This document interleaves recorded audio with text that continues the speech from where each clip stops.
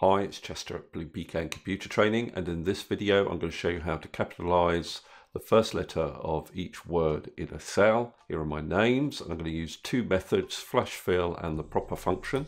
Starting with flash fill, all you do is you type in the first cell entry as you want it, so with the first letter capitalized. Then you come down to the next cell and you start typing that entry and press enter, and it does it for you. Slight variation on that: if you type the first entry, Control Enter to stay in the cell, Control E will continue the pattern down the rest of the column.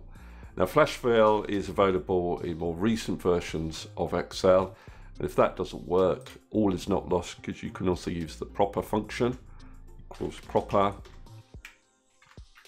And all I do is, after that open bracket, I click in the cell that I want to convert the case in.